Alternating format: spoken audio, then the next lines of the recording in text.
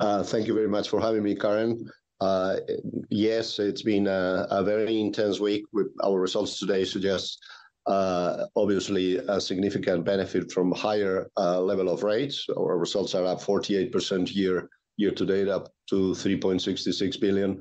And we particularly have decided some time ago to make sure that we we're offering a complete set of products to our clients, including time deposits, obviously. And we're still seeing thanks to the diversification that our customer funds have between time deposits, current accounts, but also life savings, mutual funds, pension funds. The impact of rates is affecting us mostly on the asset side of the balance sheet and less so on the liability side, even though we're offering all products to all clients, obviously. Can I also ask you about what you're seeing at this stage in the cycle? Because the NPLs look really low. I mean, there was a time when we covered the sector around the banking crisis, and we were talking high single-digit non-performing loans. Now we're like sub 3%. Do you think that can continue through this cycle as conditions get much harder for a lot of businesses and consumers? We expect asset quality to remain resilient. It is logical to think of some deterioration, given what you say, some slowdown in the economy. But the reality is the Spanish economy, the private sector is much less leveraged now than it used to be.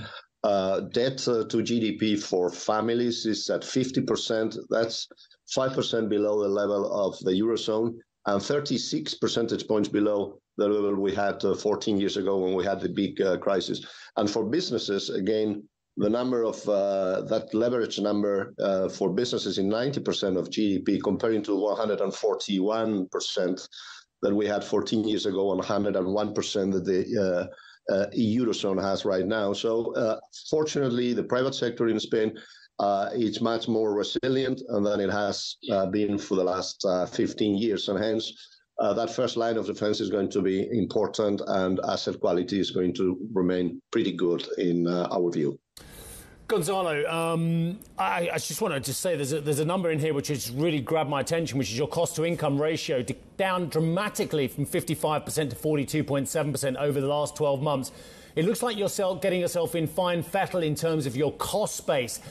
Two questions in one. A, are you where you need to be now on that, given the fact that that is a relatively low figure compared with history and compared with the broader sector? And B, do you think actually the broader European sector hasn't taken enough cost-cutting initiatives? Because I've seen figures out there with a 6 handle and a 7 handle, i.e. 60-70% in terms of cost-to-income ratios, which makes me think if we've got a downturn coming, they're ill-prepared.